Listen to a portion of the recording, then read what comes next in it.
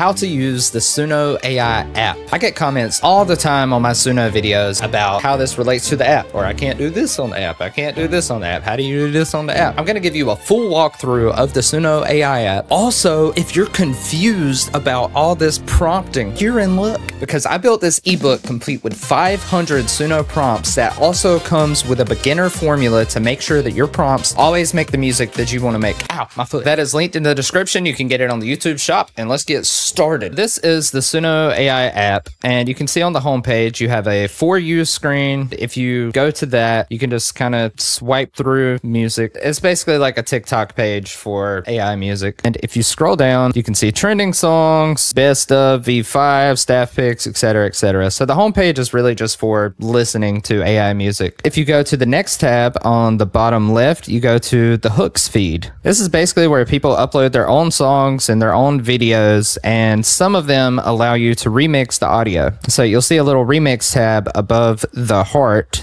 If you hear something that you like and you want to cover or extend it, you can do that. And if you tap these three dots, you can share it, you can add it to a playlist, or you can report it if you want to be an or you see something crazy up there. And right in the middle, we have the tab that you are probably most interested in, the create section. Creating in the Suno app is a lot more simple than using the PC version, but it also comes with a lot of limitations. So what we have open right now is the simple tab. This is basically how Suno started out. You type in a prompt, you get a song, you can click here if you want it to be instrumental, or you can add lyrics if you want to do your own lyrics. Right here is basically the style section where you just describe how you want your song to sound. Country song about a gay man rolling around in hay with his big gay truck. And then if you want to, you can go to the custom tab where it does give you more options. You have the lyrics up top, you have your style, and then it opens up the advanced options like weirdness and style influence. And I forgot to mention, style influence is just going to determine to what degree Suno takes your prompt into account for creating the music.